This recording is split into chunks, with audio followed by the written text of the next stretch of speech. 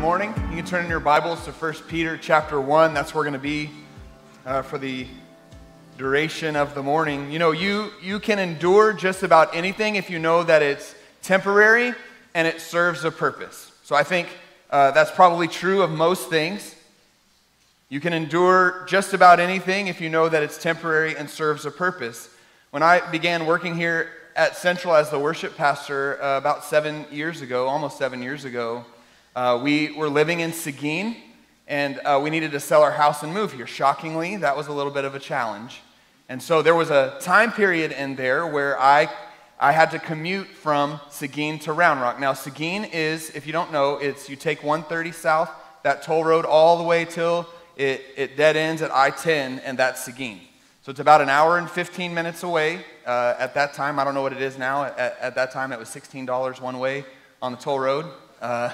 And I had to do that for a couple of days. So my rhythm would be, I'd wake up Tuesday morning. We had staff meeting here at 9 a.m. I'd have to get up here by 9 a.m. So I would roll this way on the toll road. And then I would spend the entire day working, getting some things done. And then that evening, every Tuesday evening, I would spend at the Fran's home. Alan and Amy hosted me like a college kid kind of thing. And they fed me and took care of me. I didn't wither away. And then I wake up Wednesday. I spend the whole day working Wednesday. Our worship team rehearses 8:15 on Wednesday nights until about 9:30ish. And then I would head home back to Seguin on Wednesdays, work from home. Then Sunday mornings, our pastors pray at 7 o'clock every Sunday morning. And so I'd have to get in the car and leave here and get here by 7 on Sunday morning. So I had a little bit of a commute. Now, some of you, you commute an hour and 15 minutes like every day. And you're like, what's the problem there? The difference is, when I lived in Seguin, I lived about 3 blocks from the church there, and I could walk if I wanted to. Who wants to do that?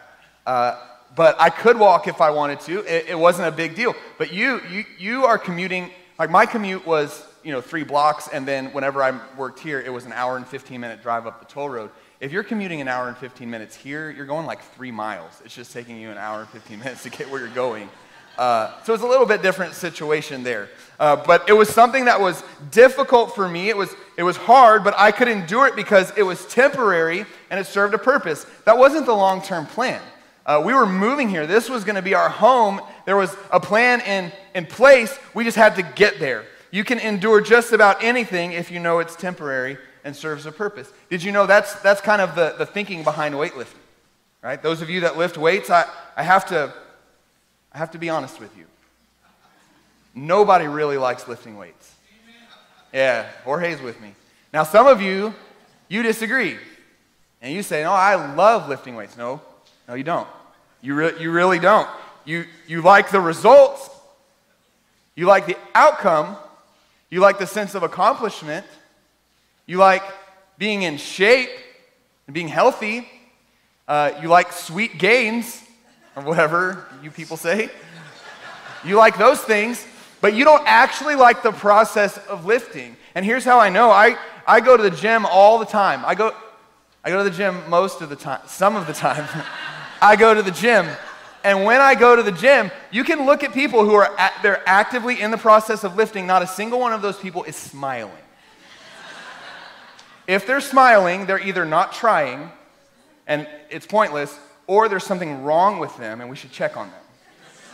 Nobody smiles when they lift weights because they don't like the actual process. They don't. And if you think about it, it hurts. That's why.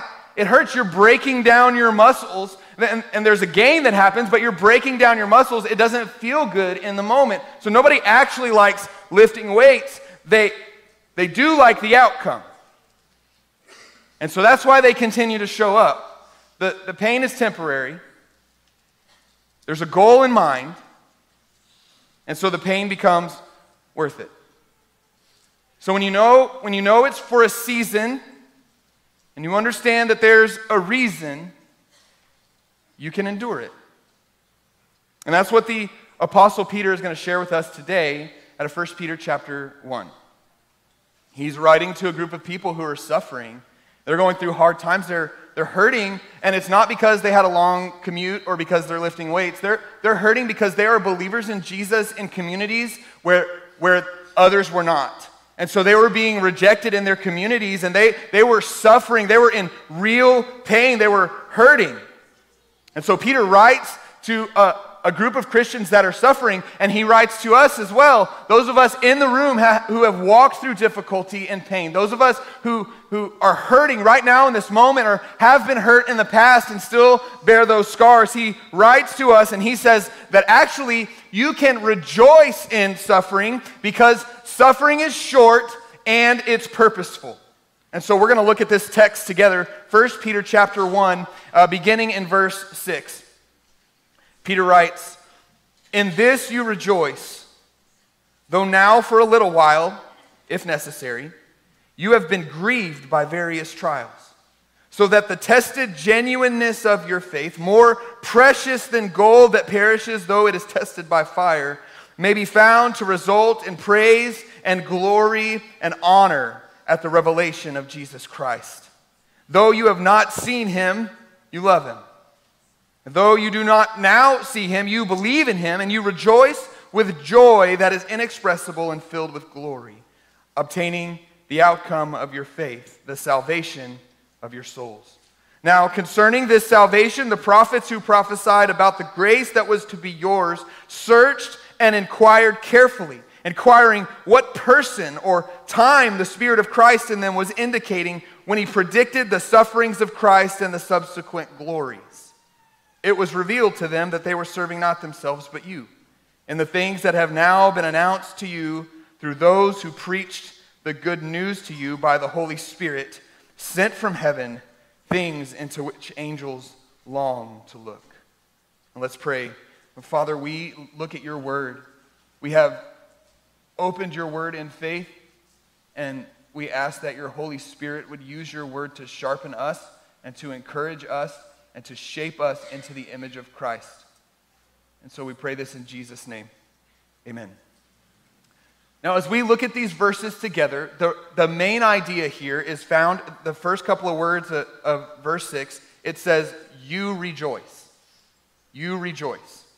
Now, if you think about the context, Peter is writing to people who are really suffering. Not just that people had hurt their feelings, but their very livelihoods are being challenged because of their commitment to Jesus. And so Peter writes to them, he says, "You rejoice." Can you imagine telling someone who's going through a really difficult time, "Hey man, you should rejoice"? I recommend if you try that, you should duck afterwards. Because that's a difficult thing to say to somebody who's really going through it. But I do want to show you two things about what Peter has said in verse 6. First of all, when he says, "You rejoice," that's not a command. In the original language, it's not a command. It's what we would call an indicative statement. That means it's indicating something. He's not telling them what they should do. He's describing what they are currently doing. He's describing who they are. He's saying, "You are rejoicing. You are rejoicing." So the second thing I want you to notice is that it's present tense. He's not saying you were rejoicing, but now things got hard and now you've put that joy on hold. And it's not future tense. You're going through a hard time, but it's going to be over and then you can rejoice in the future. No, he's saying right now in the middle of your circumstances, you are rejoicing. And here's what that makes me know. This is what I know from that. That means that you can have joy and grief at the same time. That's possible. You can have joy and grief at the same time. He says you rejoice though you've been grieved by various trials. You can have joy and grief at the same time. How? Well, the text shows us three ways. First of all, joy for the hurting comes from knowing who you are. You've got to know who you are. We're back to this idea of identity again. The last couple of weeks, if you've been here, we've talked about identity. Knowing who you are, knowing that you, as believers in Jesus, you are a part of the people of God and what that affords for you. And we read stories about the people of God in the Bible, in the Old Testament, and those were the people of God. And Peter announces to us in this letter, well, you're the people of God too. You're the new people of God. That's who you are. This idea of identity allows us to have joy in suffering. Now, how does he bring in identity here? The first words of verse 6, it says, in this you rejoice. In this. Well, in what? What do you mean in this? In what? Well, that's an important note for us as we, as a group of people, try to learn to read the Bible together. As we kind of learn some good habits for reading the Bible, one of the things we've got to do is remember context. So if you were to receive a text or a letter from someone, an email, do people still email? You receive one of those things, you would not start reading it in the middle. You start reading in the middle and then kind of be confused and then kind of guess at what was intended. Right? You would never do that. That makes no sense. You would start reading at the top, or at least at the start of a paragraph or something. You would start at a place where you could gain some context, and then you don't make up the meaning. You find what the author meant when they wrote it. And so when he says, in this you rejoice, the first thing we've got to do, we've got to ask the question, what does he mean by in this? The second thing we've got to do is look up in the passage, and what he means is in the fact of verses 3 through 5. Now, last week we looked at verses 3 through 5, and what we discovered is that Peter praises God. He says, the Father has caused you to be born again into a new family. And as a part of this new family, you have a living hope for this inheritance that's to come. The inheritance that's to come is your salvation, your eternal life. So in this fact that you are a part of the people of God, you are a part of this new family, and you have a hope for an inheritance, because of that, you are rejoicing. You see, joy doesn't come out of nowhere. You don't just conjure it up or try to be joyful. No, your joyful is rooted in the real life glorious truth that the Father has caused you to be born again, and that guarantees for you eternal life. Joy doesn't spring out of nowhere. It comes from our identity among the people of God. Second, joy for the hurting comes from knowing that suffering is short. Suffering is short. He says in the text, you rejoice, though now for a little while you have been grieved. For a little while. So he admits, yeah, it's grief. You're going through the struggle right now, but you've got to know it's not forever.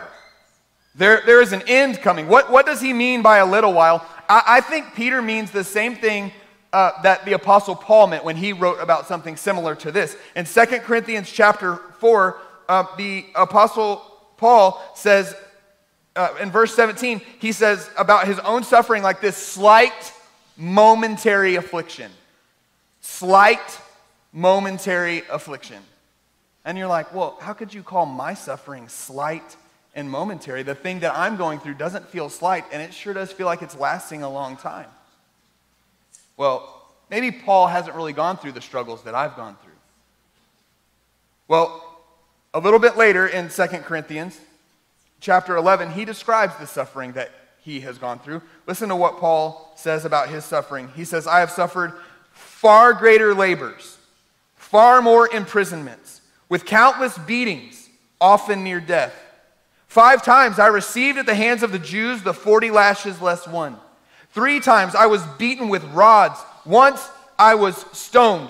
3 times I was shipwrecked. A night and a day I was adrift at sea, on frequent journeys, in danger from rivers, and danger from robbers, and danger from my own people, danger from the Gentiles, danger in the city, danger in the wilderness, danger at sea, danger from false brothers, and toil and hardship through many a sleepless night, and hunger and thirst, often without food, and cold and exposure. And apart from other things, there is the daily pressure on me of my anxiety for all the churches. So the Apostle Paul has gone through these difficult things. He knows very well what it means to suffer on a variety of levels. And he comes along and then he says, well, this slight and momentary affliction. And I'm like, buddy, that's not slight and momentary. Those are big things that you've suffered that I probably will never suffer. How can you say that it's slight and momentary? Well, it's slight and momentary when you compare it.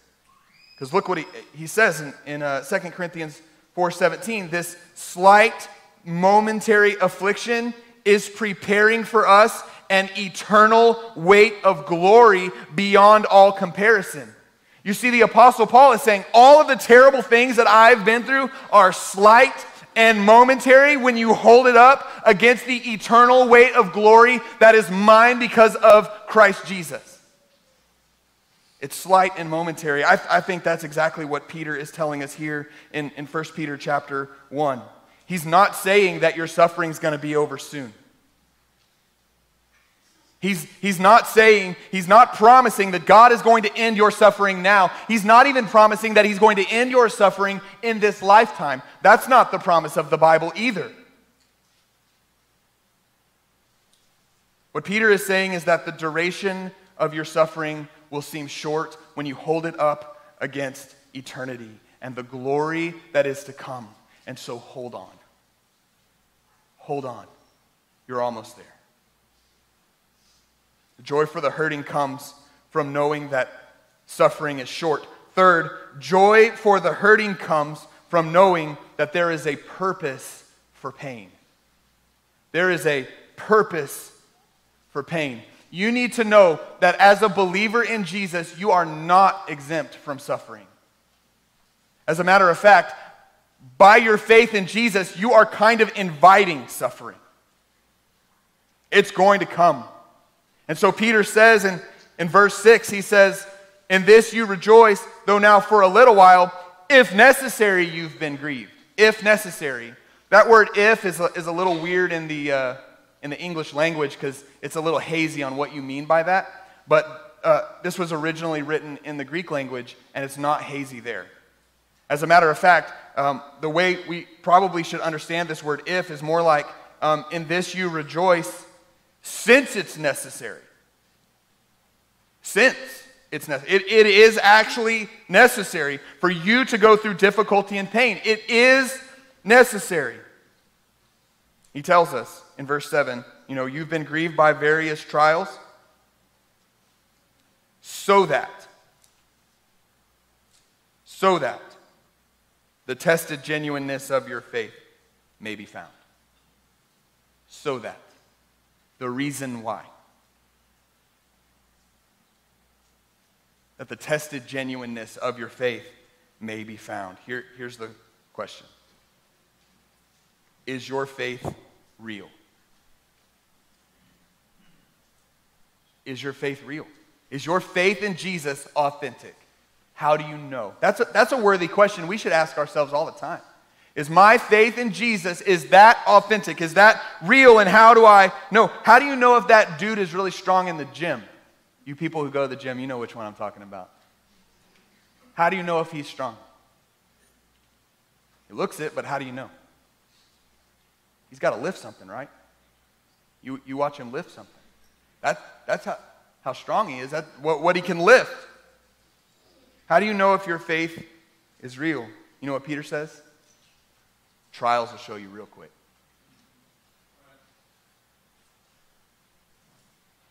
The words "so that" give us this purpose. You're hurting so that the reason is that your faith can be revealed. Your faith can be tested. Is it real? So Peter actually does use an illustration. It's not weightlifting, but it's this idea of refining gold. So when they dig gold out of a mountain and it comes out, it doesn't look like gold. It's all black and messed up. How do they make it look like gold? They got to put it in the fire first. They put it in the fire and they burn it. And then they take it out and they see if all of the impurities have been burned away. And if they haven't, do you know what they do next? They put it back in the fire again. When do they stop putting it in the fire? When it achieves desired purity. That's when. So for gold to look like gold, fire is in fact necessary. And so what Peter is doing here, he uses this idea of fire, that your Faith is more precious than gold that perishes though it's tested by fire. He's arguing from lesser to greater. Gold needs to be refined by fire, but gold doesn't last forever. Your need for it for sure doesn't last forever, because one day you're going to die and you're going to end up in the grave, and gold is useless to you then. And yet that gets purified by fire. How much more so should our faith be purified, be tested by fire, by difficulty and suffering? It is necessary. And so Peter is telling us when a believer suffers, the Lord uses these difficulties to forge and to reveal the authenticity of our faith. So you can find joy when you're suffering, when you're hurting. You can find joy because you know there's a purpose to it. And fourth, joy for the hurting comes from knowing that future glory replaces present pain. Future glory replaces present pain. Many years ago, I served as a youth ministry associate at my home church in Buda. I spent 2 years as like the number 2 guy in the youth ministry. There was a youth pastor. I was the number 2 guy. And one of the things that we did in that youth group is every other year we would go on a mountain trip. And we would take these kids and we would hike up a mountain. And so when you are thinking of climbing a mountain with youth, some of you just had an image of a bunch of teenagers scaling a cliff. That's not that. We don't do that. It's hiking. And the way that it works is you drive to Colorado and you show up to this place where they outfit you. This company outfits you with all the hiking gear you need, all the camping gear you need, and they do a little crash course on hiking and camping. And then they help you get from that low camp, they help you get to the high camp. And that is a long, hours-long, day-long hike up a mountain in Colorado. It is difficult, it is challenging. You get to high camp, you spend a couple of days there acclimating to the altitude and preparing yourself to summit the mountain. Now on summit day, you wake up early in the morning and you try to get up to the summit of that mountain and try to get back down before the storm comes in the afternoon. And so we did this, and the year that I got to go, we took 90 students and adults up this mountain in Colorado. And I will say, hiking up a mountain is hard. It is difficult. You have to be in shape. And even if you are in shape, that pack gets heavy. And the air gets thin as you get up in altitude, and breathing becomes difficult. So that summer, as we hiked up this mountain with these 90 people, there was a point at which people started to complain. It wasn't the teenagers who complained. It was the adults. One guy had a reason to complain. Technically, he fell off the mountain. He rolled a little while, hit a tree. He was fine. I think he separated his shoulder. He could complain. Nobody else should have been complaining. But look, those packs were heavy. It was cold outside. We didn't know how much further it was going to be. We were tired, and the complaining started. But do you know when the complaining stopped? It stopped the morning of the summit. Because we woke up early before the sun was even close to coming up, and we saw stars that we had never seen before. We didn't even know existed. And there's 90 of us circled up, and we readied ourselves to summit that thing. And we summited that thing. We hiked up that mountain, and we saw things that I could show you a picture, but it wouldn't do it justice. And some of you have like, well, I drove up Pikes Peak. Yeah, okay. That's great. There are things that I could not describe to you that we saw. The view.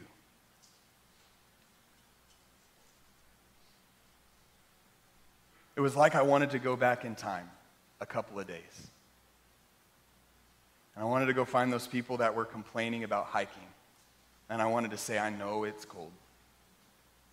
I know your back hurts. I know your feet hurt because you didn't bring the right hiking shoes. I know that you're tired and you want to quit. But if you could just see how this thing ends. If you could just see it. If you could see the view, I promise you, you don't want to quit. I promise you, you do not want to quit. And I think that's what Peter is saying here in this text. He's saying, I know it hurts now. The hurting that you're going through, I know it hurts. I know, I'm not minimizing that. I know it hurts now, but oh, if you could just see how this whole thing ends. If you could just see the view, hold on a little bit longer. Well, how does it end? He tells us there in verse 7. He says that your faith may be found to result in praise and glory and honor at the revelation of Jesus Christ. Praise and glory and honor. It ends in glory. All praise and all glory and all honor, of course, belongs to God. But the teaching of the Scripture elsewhere and here is that in our glory and honor and praise that goes to God, when we place our faith in Him, we are exalting Him. We're saying, God, I can't do this. I can't save myself from my sins. No amount of church going, no amount of keeping a list of rules is going to save me from my sins. I'm placing my faith in Jesus to save me. When I do that, I am exalting God. And the Scripture teaches that God exalts those who exalt Him. And at the end of all things, we'll stand before Him and we will receive, those of us who hung in there, who endured, we will receive glory and honor and praise. And it kind of sounds like this: well done, my good and faithful servant. Well done. That's the view. Glory. But here's the thing. When does that glory come? At the revelation of Jesus Christ, he says. When will that be? The revelation of Jesus Christ is the end of all things. One day the Lord Jesus will be revealed. Here's what that means. Peter is an apostle, and he watched Jesus ascend into heaven. And his eyes are up in the clouds, and an angel says to him, hey, down here, listen, why are you looking up in the sky? The same Jesus that went up into the heavens, he's going to return the same way. But we got work to do down here.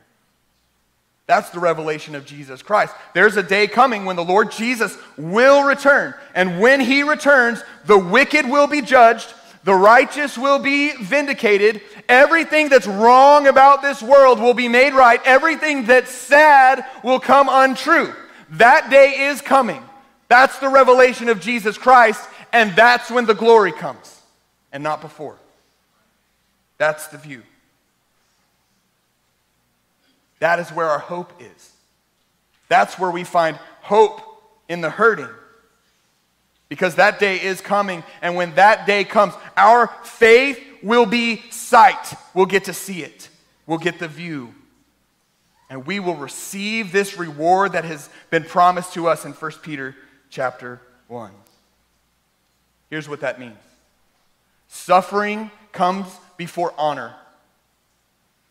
Fire comes before glory. It's the promise of future glory. So 3 encouragements for you. Number 1, because of hope, there's joy. Because of hope, there's joy.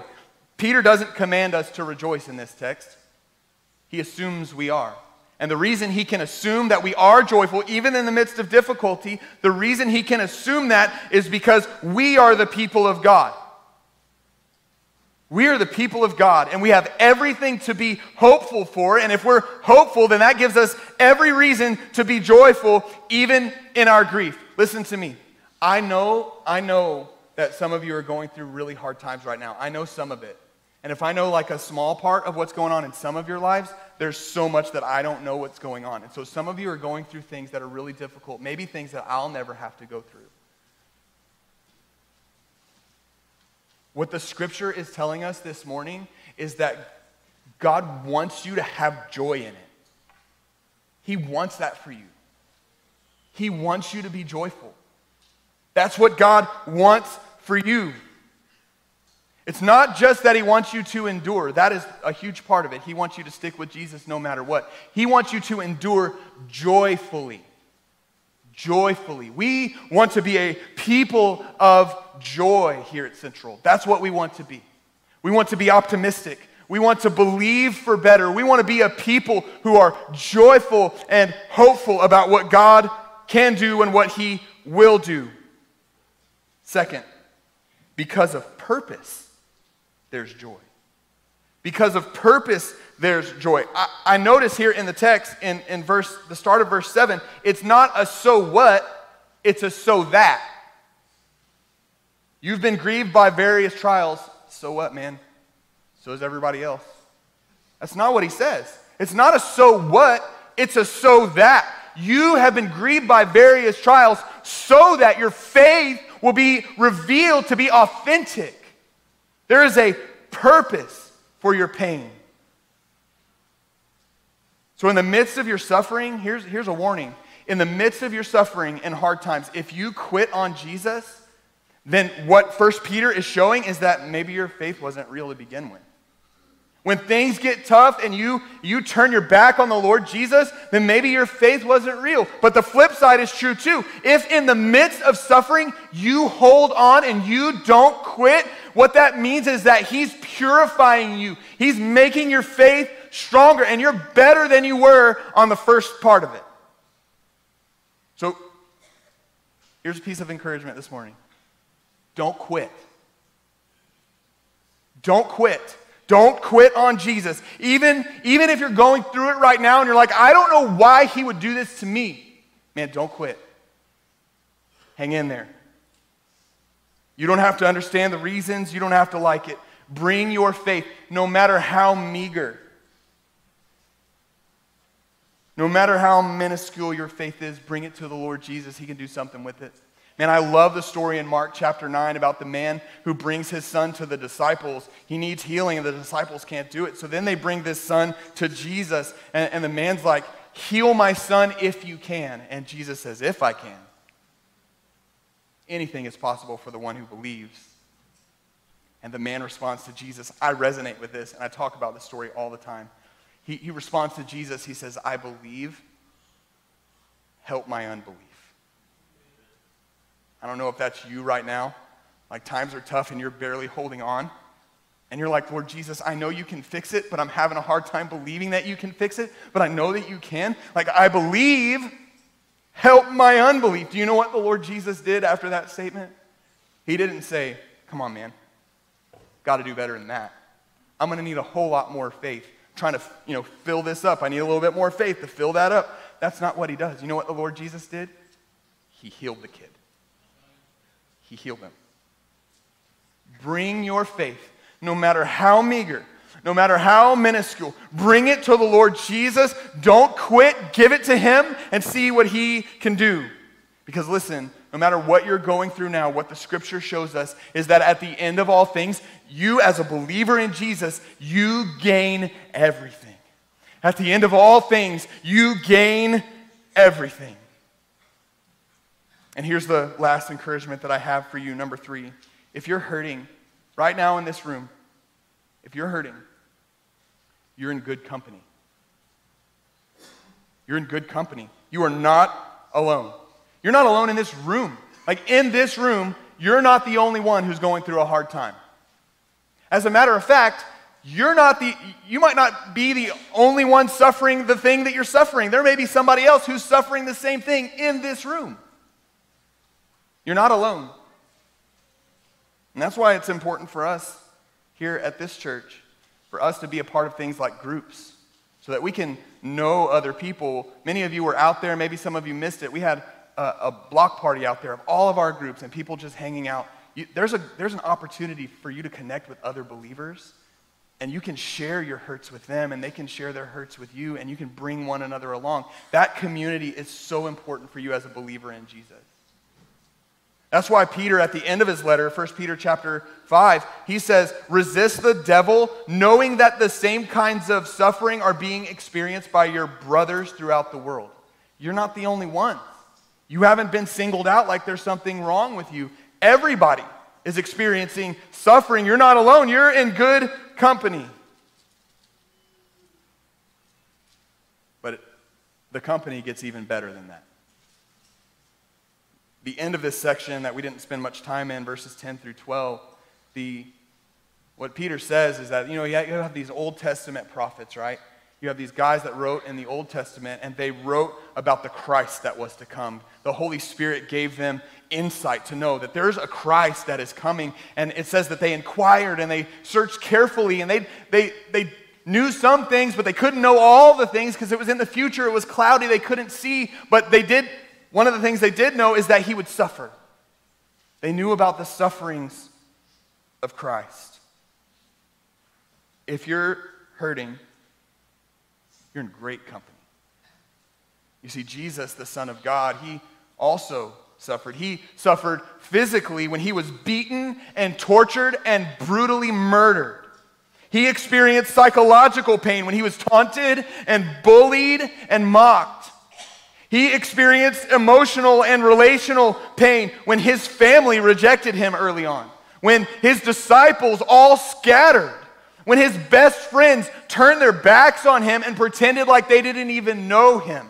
He experienced that kind of pain. The Lord Jesus, he experienced spiritual pain. When he died on the cross, he suffered not for the sins that he had committed, but for the sins of the whole world. If you and I place our faith in Jesus, we don't have to suffer for our sins. The Lord Jesus suffered for our sins. He bore the weight of the wrath of God that we deserve. He bore it on the cross. That's the spiritual pain that he endured. Jesus suffered. You need to know, if you are hurting, you need to know the Lord Jesus suffered. And one of the ways that Jesus is described in the Bible is, man, he is a man of sorrows. He is a man of sorrows. And you understand that. You can see his life, why he would be called a man of sorrows. But do you know how else Jesus is described? It's not just man of sorrows. He's also described as friend of sinners. Friend of sinners. Jesus is your friend. And he has suffered in many of the ways that you have suffered. And he understands and he knows. He knows that thing that you're walking through that's like surfacing right now where you're hurting, that thing, Jesus knows about it. He knows. He knows what you're walking through. He knows what it feels like. Jesus, friend of sinners. Can you turn to the Lord Jesus with your hurt? Can you turn to him? So here's what I know. If you're hurting, you're in good company. But that's not how the story ends. These prophets, they knew, they couldn't tell who or how or what, but they knew that the Christ would suffer. You know what else they knew? He tells us at the end of verse, The end of verse 11. The sufferings of Christ and what? Subsequent glories. The Apostle Paul says it like this: if we suffer with him, we're going to reign with him.